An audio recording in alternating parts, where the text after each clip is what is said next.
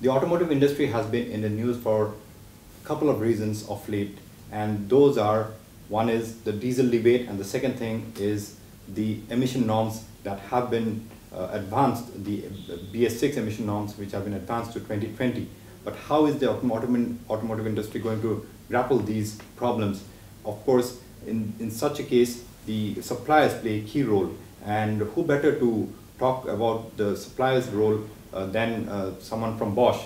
And we have with us Dr. Markus Heyn, who is a management board member. In a speech, you mentioned that with your technologies, it could be that the air emitted by a diesel engine can be cleaner than the air that goes into the inlet manifold. Is that correct? Yes, exactly. And this is due to the fact that the technology comprises a certain amount of filters, and it's proven by facts and figures that depending on the external air pollution, the take-in can be indeed more dirty than what's going out of the engine. And I think it's a good picture to work on because it contributes to our vision to really make combustion engine-powered cars as air cleaning machines. That is what they are supposed to be, and we believe we can contribute technology-wise to that vision. That's correct, but at the same time there's also a cost implication to it. Given that the emerging market like India is also price sensitive, are you working on a solution for that as well, to kind of contain costs? I think that's the challenge we are now having to master together with the OEMs.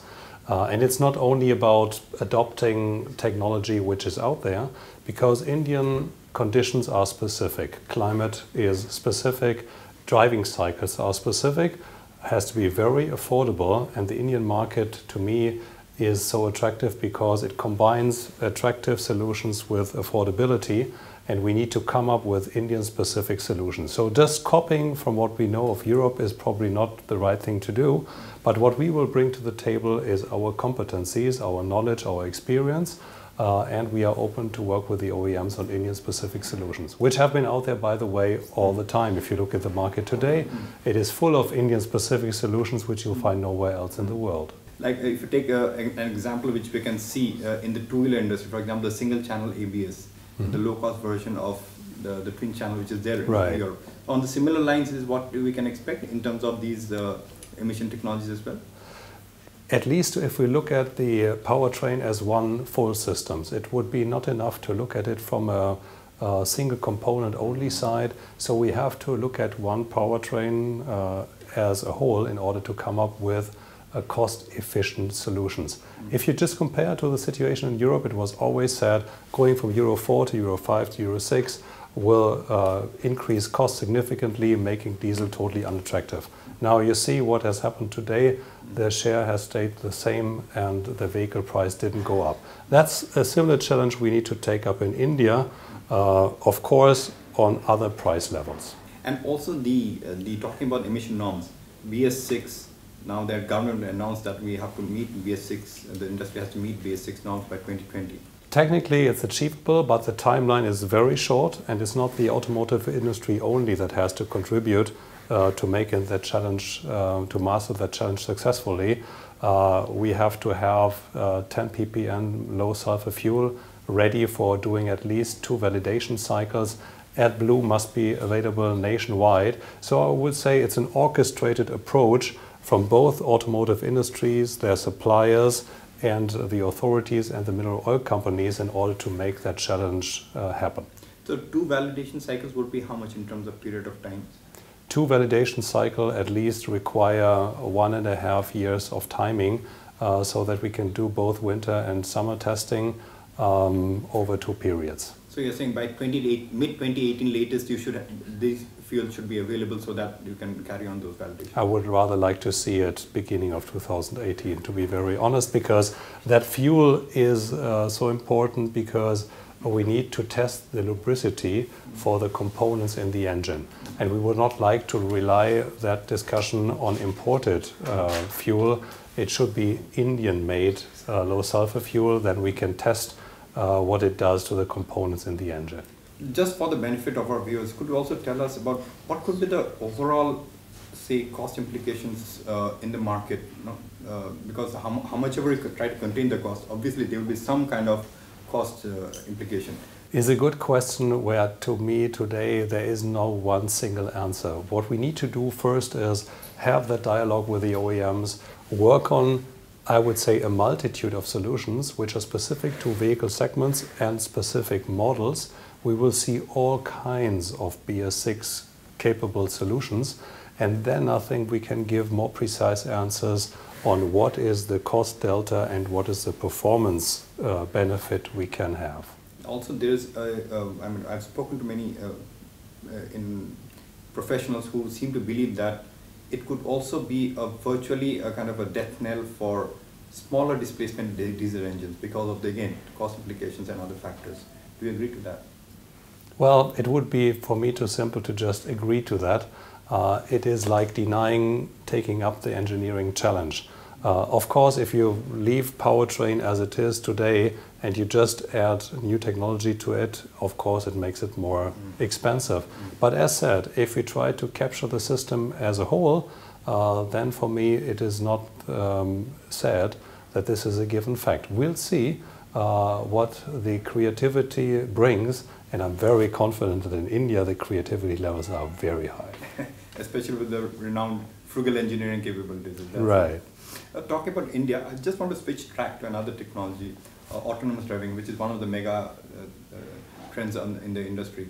India as a market or as a base for developing solutions for applications elsewhere, how do you rate them, rate India? I would say automated driving is a revolution which comes step by step. So it's not that we can expect that tomorrow you can drive hands-free through the middle of Delhi city. That's totally unrealistic. So what we suggest is focus on areas, on specific use cases which can bring a concrete benefit. Just as an example, commercial vehicles today do have to do long-haul driving. Imagine if the truck driver can be assisted by an automated function which keeps him on the specific lane as opposed to leaving that lane, especially when he's getting more tired. Or imagine if you're driving around in the city and you want to park your car. These are the sort of use cases we think automated driving in the first step can really deliver a benefit, and this is not totally out of reach, whereas fully autonomous driving, that is maybe at 2025. And recently we added Japan as one of the test markets for autonomous driving. So could India be next after Japan? Well, India could be next. We have already started the dialogue with the governments over here. And one of the important preconditions is that we can make use of our components which are needed for making automated driving happening. And these are, of course, the ultrasonic sensors. These are also the long and mid-range radars.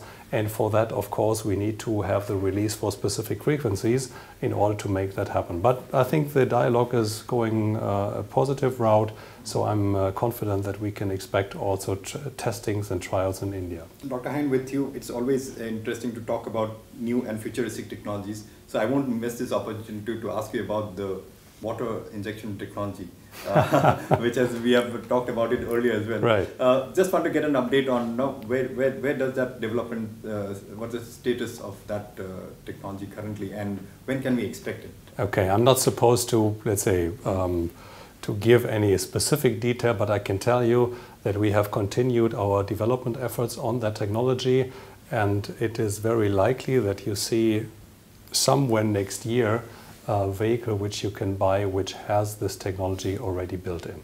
And just to simplify it, what would be the advantages of a vehicle with this technology as vis-a-vis a vehicle without technology and everything else being the same powertrain, same engine? Well, there are various advantages. First of all, the water injection basically positively influences the combustion process. Secondly, the water injection also contributes to lowering emissions. And thirdly, by, let's say, reducing the entire temperature levels, it is more likely that from a performance standpoint you can basically extend the capabilities of the engine.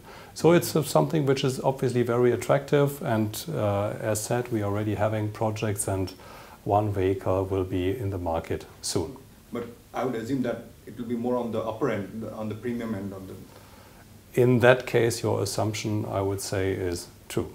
On that note, thank you very much, Dr. Heyn. Always a pleasure talking to you. Thank you. Thank you.